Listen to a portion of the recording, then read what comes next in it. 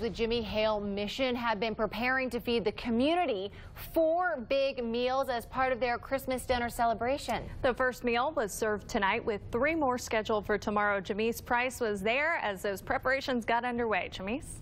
Bree, this dinner menu is pretty long. There's everything on it from turkey, ham, all the sides, and even a few desserts. They started preparing for their Christmas meals a week in advance. There are 48 hams, 48 turkeys, and get this, 15 gallons of gravy. That food all donated by people in the community. Lunch and dinner will be served at the men and women's homeless shelter on Christmas Day. The kitchen supervisor says this is not a handout but a hand up. He says the holidays are a tough time for people who don't have a place to go or anything to eat. What we firmly believe is that a meal can lead to a changed life.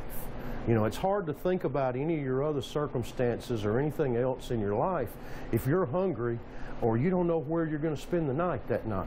So if we can meet those 2 basic needs and take those off the table, then we can start helping guys to change their lives.